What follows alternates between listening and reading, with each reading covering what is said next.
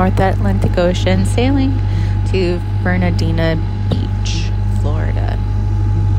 And a few days ago, the couple that I've been sailing with, they wanted to see the video that I've been working on about what it's like to vanlife in Mexico and take a ferry across the Sea of Cortez. And it just didn't really seem like it was a video that I was proud of when I was showing it. And I don't know, I think I want my video to feel more authentic and talk about more things that I care about. Maybe no one will care about it, but I think people who are looking these videos up might be a little anxious or uncertain about the place that they're visiting, and they want to know more information, and it might help to know how someone summoned up the courage to go there in the first place.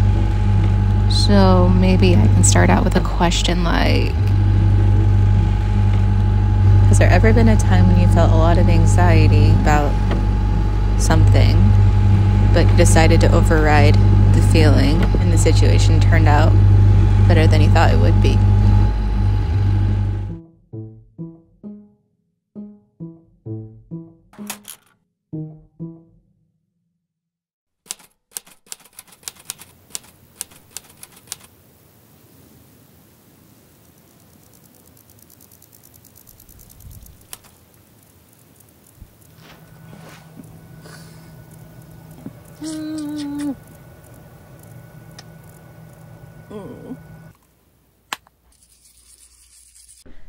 I once heard a beautiful thought about how all roads connect. Someone may live 3,000 miles from you, and the directions to get from their house to yours is actually pretty simple. Most of the time, you only have to make a few turns. So, the idea that I could go from my house in Utah all the way to someone's house in Mexico in just a few turns made my arms tingle up in that one sort of way that they do when you feel inspired and you know that you've just got to go for it. But sometimes arm tingling sensations can suddenly go from inspiration to anxiety, especially when you think about it too much. And the more you think about it, the more you doubt yourself. A hummingbird just flew in my fan. Hi, it's okay. I was getting ready to cross the border to Puerto Peñasco, wondering if I was crazy for driving to Mexico alone. At the time, I was reading the book The Alchemist by Paulo Coelho, the part when the king of Salem tells the shepherd boy, Santiago, about omens and how they're signs from the universe letting you know when you're on the right path. Don't scare the bird. Be nice. I'm not really a sign seeker, but when the hummingbird flew inside my van, I wondered if maybe it was an omen. There you go, on my finger. It's okay. Yay. I was still anxious, but knowing how hummingbirds are symbolic of good luck, I took it as a sign that I'll be okay.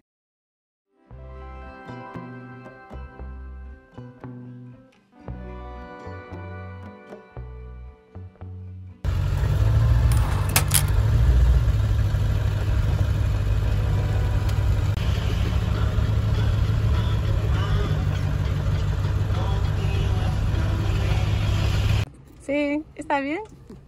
Hola. Bueno, pero no es peligroso acá. Está bien. Oh, sí, se abrió. Está.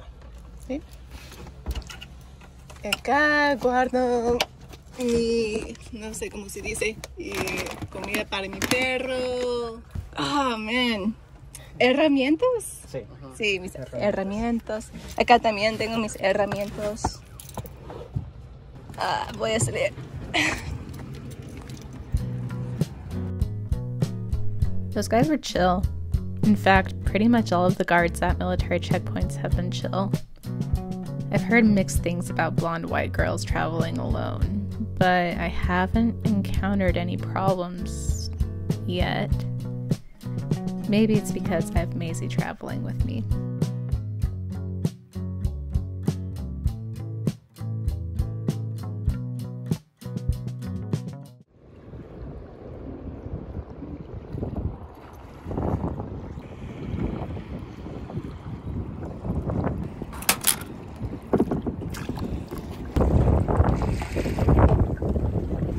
met a guy on the beach and he was kayaking and he offered for me and Maisie to take his kayak out.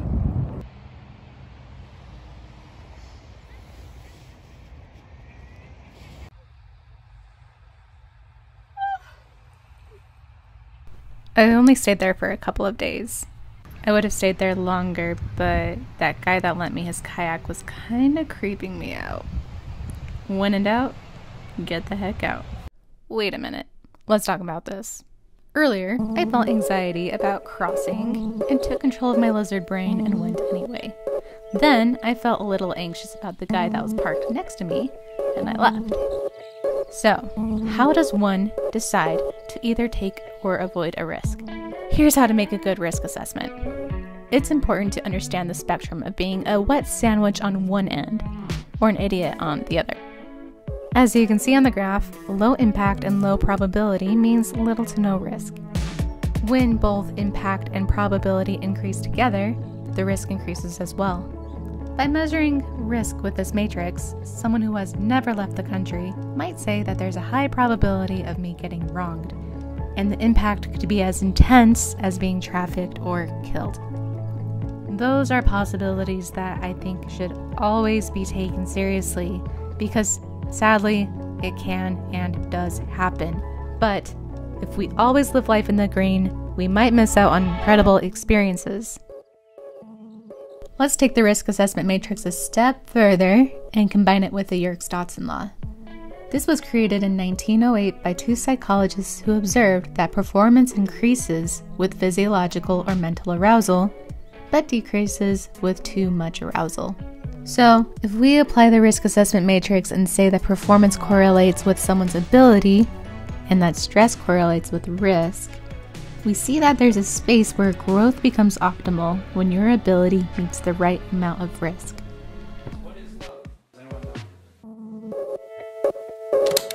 So let's get on with the fun.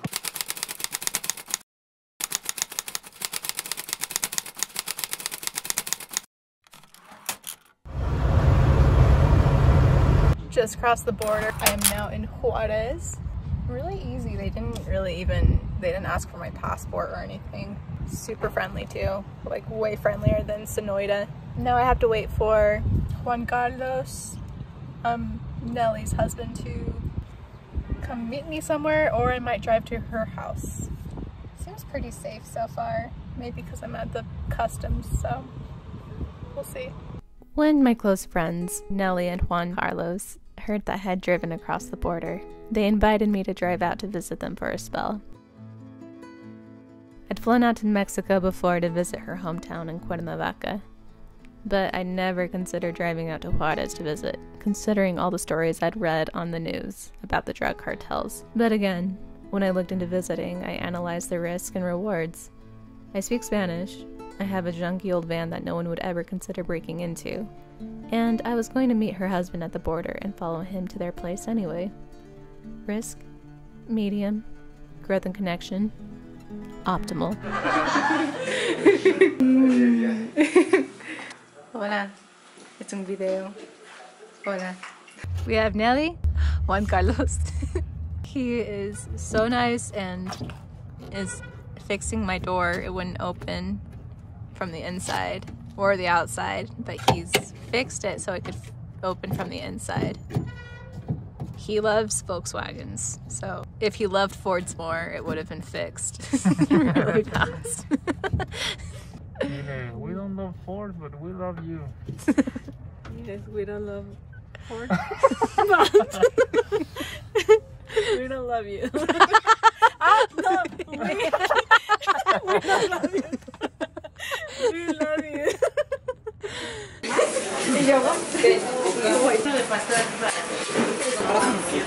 Sí, con todo.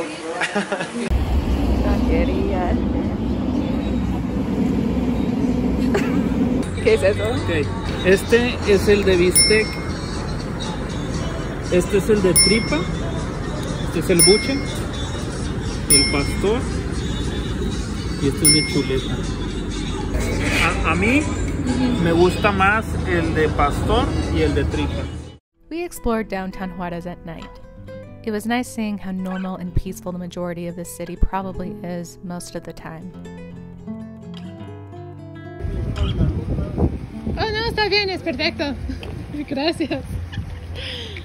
I'm taking their couples portraits and they're providing the light for the scene.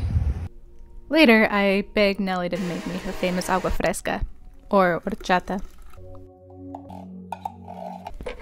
One of my favorite things about meeting with friends is when we share food.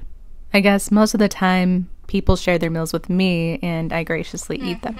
So, I wanted to share something I baked up in my van while I was in New Mexico.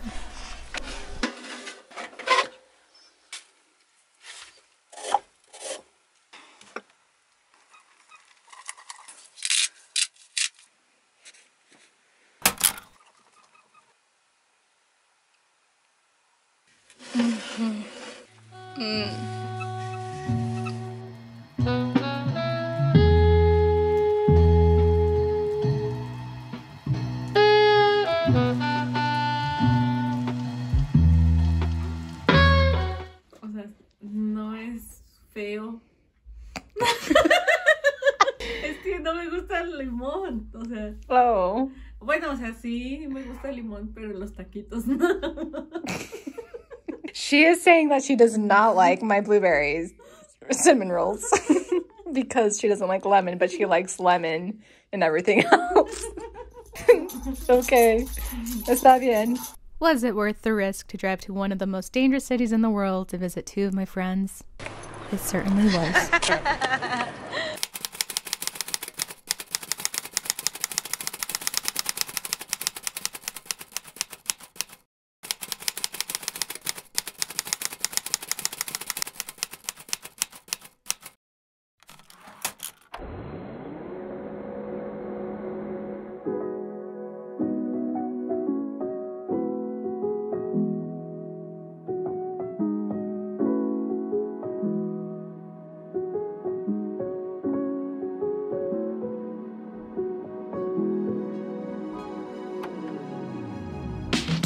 After driving out to Puerto Peñasco, I felt like a whole new map was opened up to me to explore. A warmer map. One that contained temperatures that were more forgiving to my glow plugs. Not recommended for diesels with glow plugs, which I have.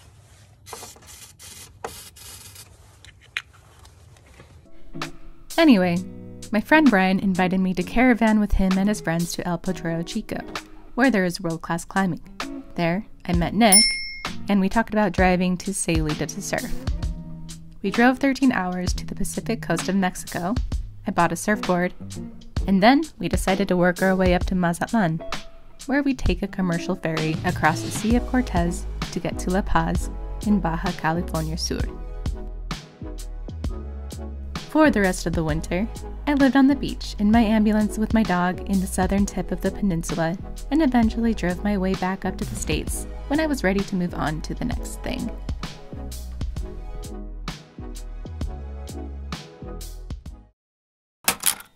Picking up my laundry. Bye, Maisie.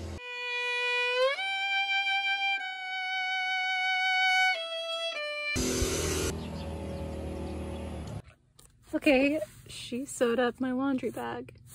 Aww. Welcome to the juicy Mexico. Eat a bite. Eat a bite. Oh, wow. Good. What did you get? I have no idea. Welcome to What up? Market day, where we all feel tall. Let's go.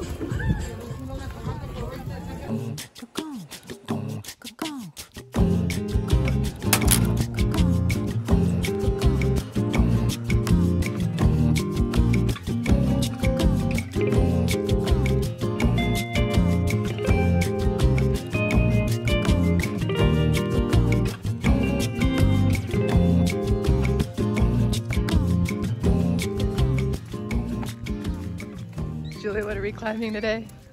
What are we climbing today? Off the couch. Oh yeah, can we see the route from here?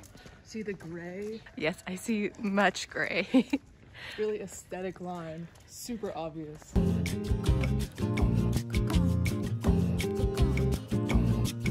The Stoke is no joke. It's 12 pitches? No, 7. Yeah.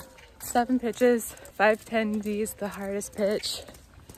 It has some 10Bs, 10Cs, some 9s. Yeah. Woo.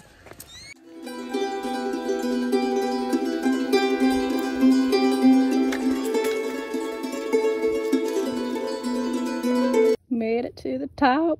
Julie's just about to come up. Booyah, Julie.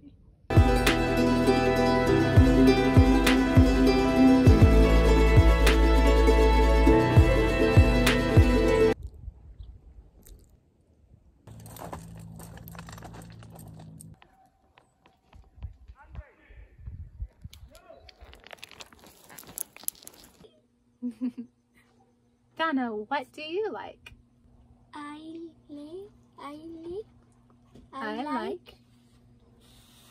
like school. Oh, she likes school. Yeah, she likes you, Donna. Ella te quiere.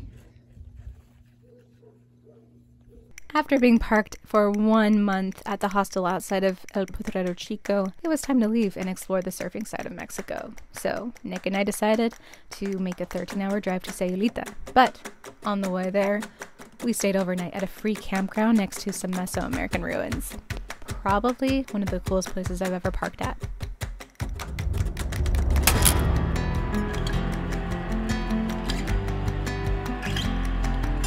The ruins were closed due to COVID. We found a secret entrance in the back, and the groundskeepers were chill, and they let us explore this amazing archaeological site.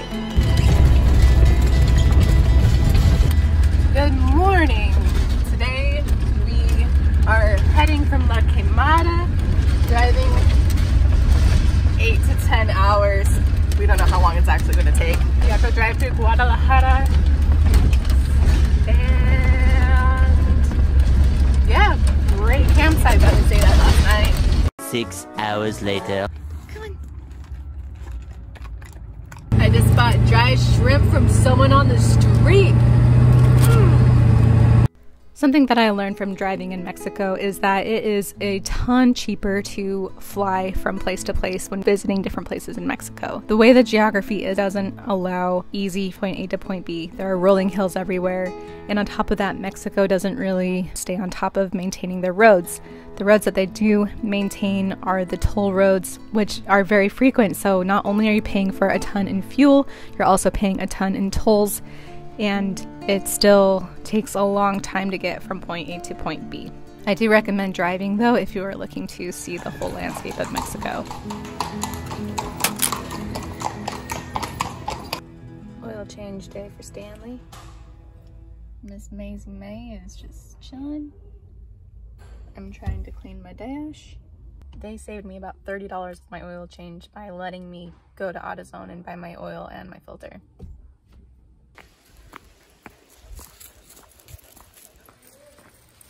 I love walking in the jungle.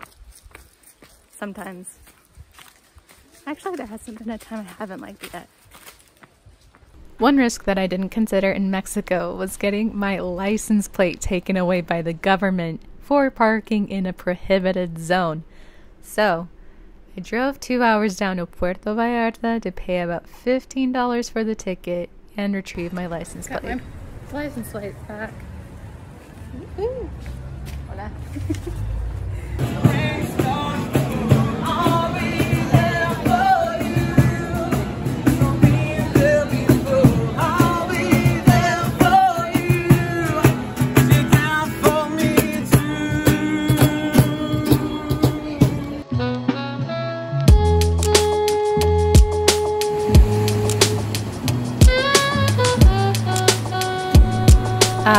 The beautiful Sayulita.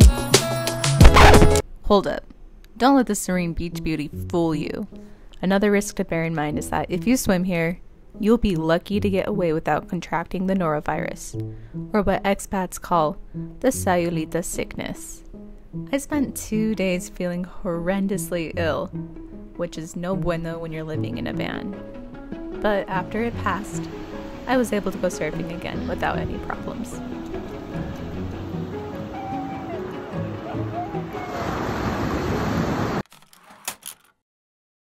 Hey Nick, what happened? This is the sound of a van that's been to Mexico. Nick had his catalytic converter cut straight from his van while we were surfing. Nobody touched my van though. I mean, who would? It kind of looks like a piece of junk on the outside. But we took that as our cue to start heading north so we can get to Mazatlan and take a ferry to Baja.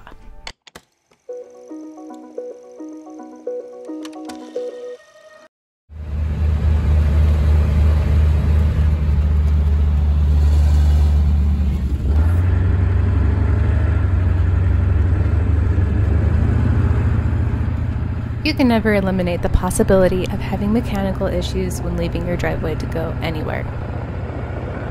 Regardless, I felt great about driving a 25-year-old Ford Econoline in Mexico, knowing that Ford is made in Mexico and parts are extremely cheap for the year.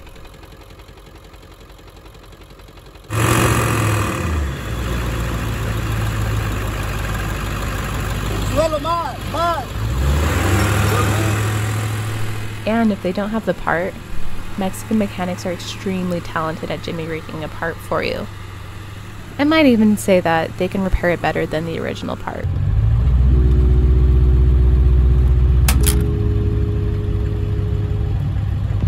We're at the TMC. There's Baja ferries. I'm going to see how to do this. When looking up information about the ferry, I found the most useful information came from iOverlander, a free app where travelers on the road leave useful pins and tips for places to park, eat, explore, and amenities to use.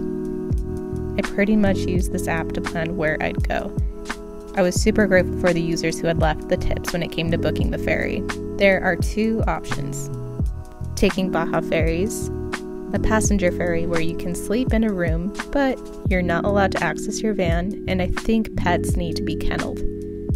The other option, the one I took, was TMC, a commercial ferry that was at the time half the price at $200. They only charged you for your vehicle. This allowed me to sleep in my van and let Maisie hang out with me in the van or on the deck. I would not recommend buying your ticket in advance. Just show up. Their website is unreliable with the schedule, so Nick and I were able to aboard the day we arrived, but we were prepared and flexible to hang out in Mazatlan if we needed to wait.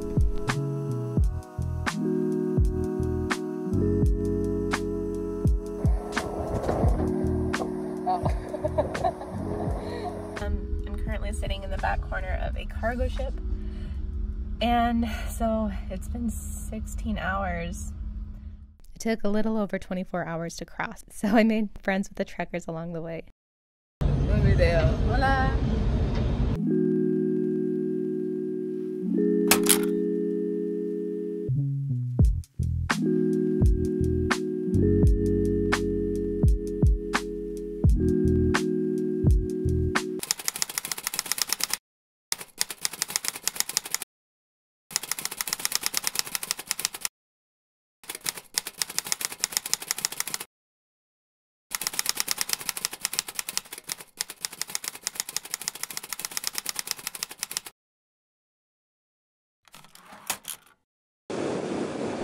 In Mexico, there are a lot of stray dogs everywhere. A risk you may not have considered is that you might end up with a new family member if you're not careful. I noticed this little camper wasn't part of the pack at the beach we were at. Go to sleep, my little Joan. Have a sweet dream tonight.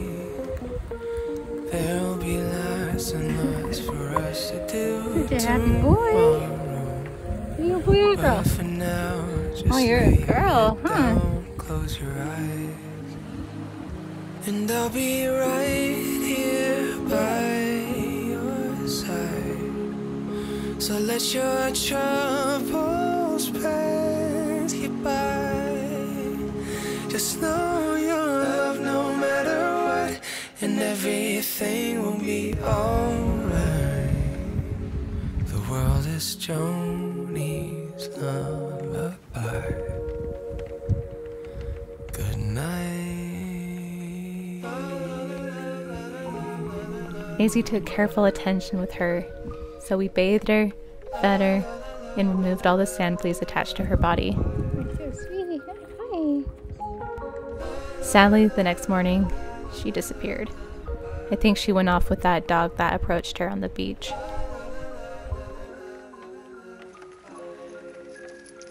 Hi. You're so cute.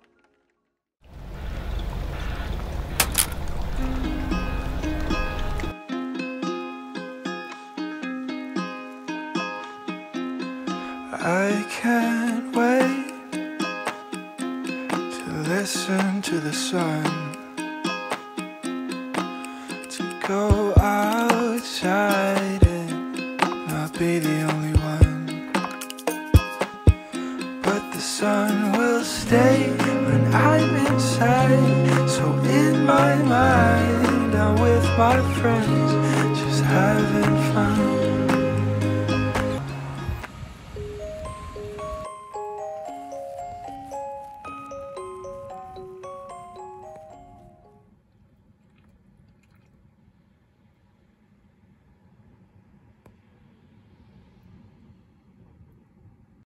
Just making some Mediterranean peanut butter power balls for the neighbors.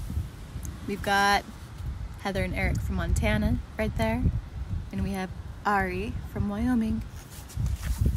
Good neighbors. The state of Massachusetts by the Dropkick Murphys.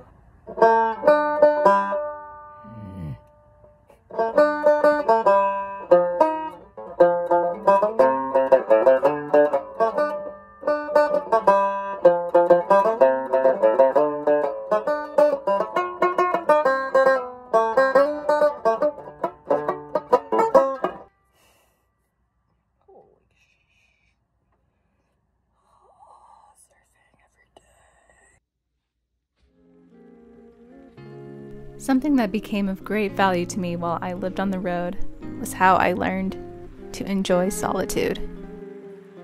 I became friends with myself because I could sit with my thoughts without distractions and learn how to work through uncomfortable feelings. But humans aren't meant to be alone for very long. And I reached a point where I craved to have consistency and community. I felt like it was time to put my roots down somewhere because on my own, I wasn't growing anymore. Plus, I ran out of money, so it was time to go home and get back to work.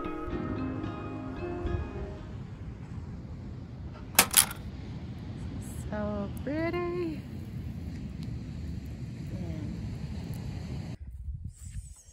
Ooh. All right. So I just got the Baja bingo. I'm in the middle of the desert with no cell service, no one in sight, and I got a flat tire. Let's do this.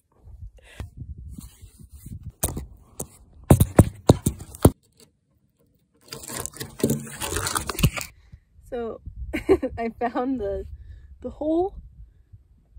It was very complicated. They did not make this user friendly. There's Maisie just supporting me. Moral support from afar. Ugh. Can I even get it down? No. Oh, I can't even feel my whatever. I'm just glad I found it. I could not figure out how to get this tire down.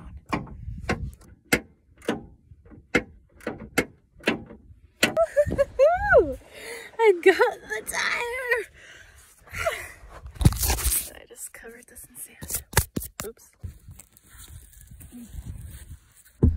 One time, someone messaged me saying that he thinks he speaks for all of my audience when he says he genuinely gets worried about me sometimes. I see where he's coming from. I'm traveling alone in a developing country. I lived in an ambulance that has a lot of character. I'm a woman. My life always seems to be in four-wheel drive, as I've gone from firefighting to living in a van to who knows what. I'm pretty open on social media about the hiccups I encounter in my day. And if you're worried, maybe it's because the problems I deal with are very unfamiliar to you. But when I meet other people living this lifestyle, my problems don't faze them. They've had their vehicles searched by military carrying massive guns. They've had a broken down van in the middle of nowhere. They understand that their house is going through an earthquake every day on washboard roads, so things have to be fixed once in a while. And there are so many women who are traveling solo. Sometimes we team up and caravan together once in a while. And other times, we choose to be alone, keep our guard up a little extra, and follow our gut. We're not afraid of real adventure, and a real adventure begins when the first thing goes wrong. And if you happen to completely screw up, but you're still alive, don't underestimate your ability to figure things out. No feeling is final.